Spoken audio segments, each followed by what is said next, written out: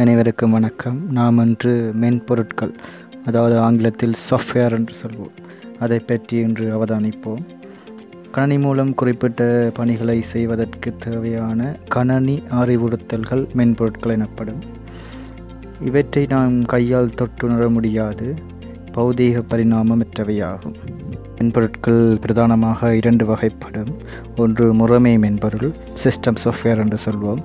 இரண்டாவது பிரயோக மென்பொருள், அப்ளிகேஷன் சாஃப்ட்வேர், அதை சுருக்கமாக ஆப்ஸ் என்றும் கூறுவார்கள். பிரயோக மென்பொருட்கள், அப்ளிகேஷன் சாஃப்ட்வேர், கணினியில் நம்முடைய தேவைகளை நிறைவேற்றிக் கொள்வதற்காக நாமே நிறுவிக்கொள்கின்ற மென்பொருட்களாகும். அவற்றுக்கு உதாரணம் word, XL, PowerPoint, access, computer games, Photoshop, media players, browsers, photo editors, அவ்வாறு வரும். இவை எமக்கு தேவையில்லாவிடின் கணனியிலிருந்து நாம் அவற்றை அகற்றிவிட முடியும். அகற்றினாலும் கணனி தொழிற்படும். இவை பிரயோக மென்பொருட்கள் ஆகும். அடுத்ததாக முறைமை மென்பொருள், சிஸ்டம் சாஃப்ட்வேர், கணனியின் தொழிற்பாட்டுக்கு மிகவும் அவசியமான மென்பொருட்களாகும். பிரயோக மென்பொருட்களை தேவையற்றவடின் கணனிலிருந்து நீக்கிவிட முடியும், கணனி தொழிற்படும். ஆனால் முறைமை மென்பொருட்களை கணனிலிருந்து நீக்கினால் கணனி தொழிற்பட மாட்டாது. ஆகவே கணனியின் தொழிற்பாட்டுக்கு மிகவும் அவசியமான மென்பொருட்களை முறைமை மென்பொருட்கள் என்போம். முறைமை மென்பொருளுக்கு உதாரணமாக அமைபவை பணி செயல்முறைமை, ஆப்ரேட்டிங் சிஸ்டம். இரண்டாவது பயன்பாட்டு மென்பொருள், யூட்டிலிட்டி சாஃப்ட்வேர். மூன்றாவது மொழிபெயர்ப்பிகள், லாங்குவேஜ் டிரான்ஸ்லேட்டர்ஸ். இதில் நாங்கள் முதலாவதான பணி செயல்முறையை பற்றித்தான் இப்பாடப்பகுதியில் ஆழமாக படிக்கப் போகிறோம். பணி செயல்முறைமை, ஆப்ரேட்டிங் சிஸ்டம், சுருக்கமாக ஓஎஸ் என்று கூறுவார். பணி செயல்முறைமையானது ஒரு முறைமை மென்பொருளாகும். கணினியின் தொழிற்பாட்டுக்கு மிகவும் அவசியமான ஒரு மென்பொருளாகும்.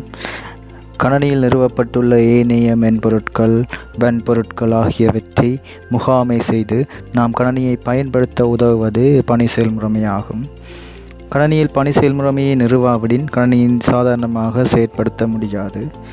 பணி செயல்முறைமையானது எம்மை வன்பொருள் மற்றும் மென்பொருளுடன் தொடர்புபடுத்தும் இடைமுகமாக தொழிற்படுகிறது. பணி செயல்முறைமையானது பிரதானமாக இரண்டு தொழில்களை மேற்கொள்கின்றன. அவைதான் இவை. முதலாவது வன்பொருட்களை முகாமை செய்தல், ஹார்ட்வேர் மேனேஜ்மெண்ட். அடுத்தது இரண்டாவது பயனர் நட்பு இடைமுகத்தை வழங்குதல், யூசர் ஃப்ரெண்ட்லி இன்டர்ஃபேஸ். இவை ரெண்டும் பணி செயல்முறைமையால் ஆற்றப்படும் மிக முக்கியமான இரண்டு தொழில்களாகும். பணி செயல்முறைமை பிரதானமாக இரண்டு தொழில்களை மேற்கொண்டாலும் கணனியின் பெரும்பாலான செயற்பாடுகள் பணி செயல்முறைமையினாலேயே செயற்படுத்தப்படுகின்றன. உதாரணமாக பல்வேறு பிரயோக மென்பொருட்களை நிறுவ முடிகின்றது, தொழிற்பட தேவையான கட்டளைகளை வழங்குகின்றது. உள்ளீட்டு சாதனங்கள், வெளியீட்டு சாதனங்கள், கணனி நினைவகங்கள், முறைவழி, காப்பு மற்றும் வலையமைப்பு ஆகியவற்றை முகாமிக்கின்றது. கணனியில் நிறுவிய ஏனைய மென்பொருட்களை நிறுவுதல் மற்றும் இயக்குதல் போன்ற செயற்பாடுகளை மேற்கொள்கின்றது. இதன் மூலம் தற்பொழுது நீங்கள் கணனியின் முழுமையான இயக்கத்தை பணி செயல்முறைமையே மேற்கொள்கின்றது என்பதை விளங்கிக் கொண்டிருப்பீர்கள்.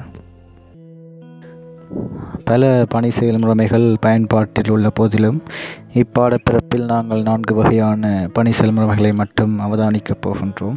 Windows OS, Mac OS, Android OS மற்றும் லினக்ஸ் ஓஎஸ்.